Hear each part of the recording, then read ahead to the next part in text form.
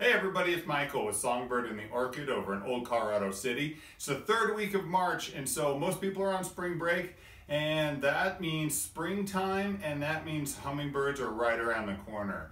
So there's a couple of tricky dates, and everybody always asks, when do I put my hummingbird feeder out? So I want to give you a little bit of information about what to expect over the next couple weeks in terms of dates, sightings, and activity. I'm also going to work on a series of hummingbird videos like this, talking about ants and bees and which is the best hummingbird feeder and hummingbird feeders that leak.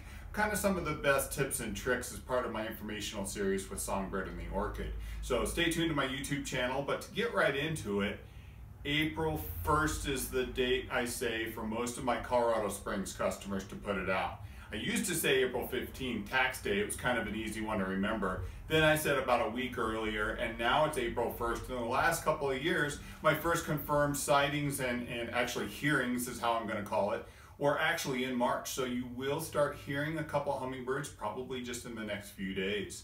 So, but here's the trick.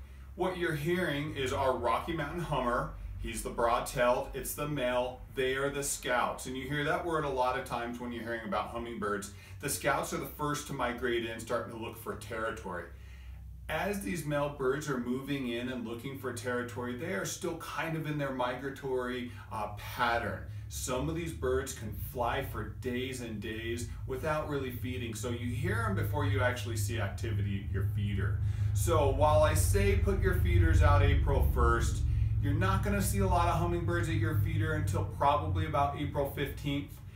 But I like to put them out a little earlier because those migratory birds, if they do need a little sugar hit to keep getting some more calories to continue on their migration, your hummingbird feeder could be a must-needed respite for them and an energy source.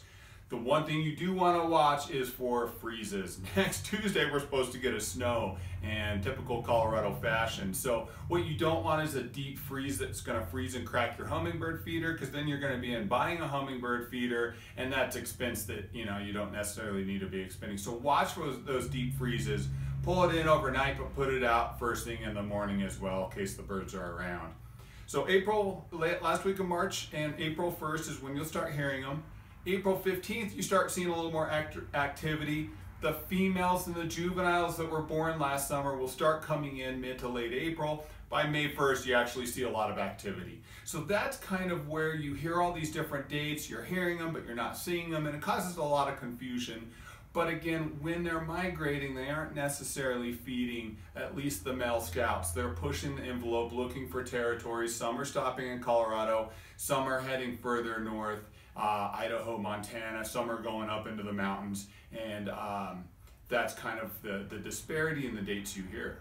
So feel free to call me if you have any questions at 719-475-1700. Come see our shop in Old Colorado City, and stay tuned for the other videos and other information on different tips to tricks on your hummingbird feeders. So thanks.